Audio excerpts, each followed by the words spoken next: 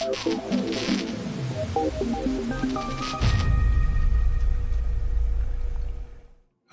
this is Jim McConnell coming to you from Redmond, Oregon at LEHQ. Today we're talking about soak-off gels versus hard gels. Why soak-off gels and hard gels? And what do we recommend? Well, as a chemist, I recommend hard gels if the client is going to come back to you on a regular basis. The reason why is because this is more durable, it's stronger, it's longer lasting. Typically the gloss will last for a longer period of time as well as if you're talking about the top coat. Soak-off gels are great for people who are going to come in for a couple of visits, maybe for a wedding, maybe for a prom. Maybe they're in town, maybe they have a couple of things coming up that they want to have their nails done, but they want it to be fully removed later on. So if they're coming in for a couple of visits, up to maybe 3, soak-off gel works great. But if you want someone who's going to come in on a regular basis and you want to make sure you put the most durable product on them, a hard gel works better. They can both be filed off, so that's a good thing.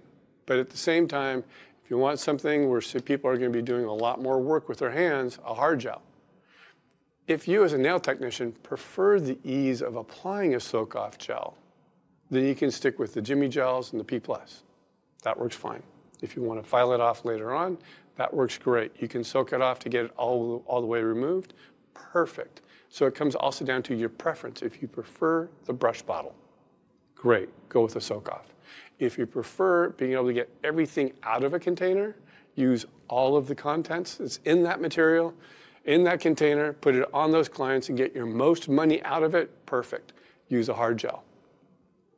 You might want to know how much product is remaining in the soak-off bottle after you have depleted everything you can reach with the brush. It's about 1.8 grams of material. So if you buy a 10-gram bottle and you can only get 1.8 grams out of it, then that's exactly what you're going to be able to do. You can't get everything out unless you flip it upside down and let it dump out into another bottle of product. So there's options. But I prefer the hard gel over the soak-off. Some people prefer the soak-off over the hard gel. Some people can put this on faster because the brush is always in your hand, where this one you set it down.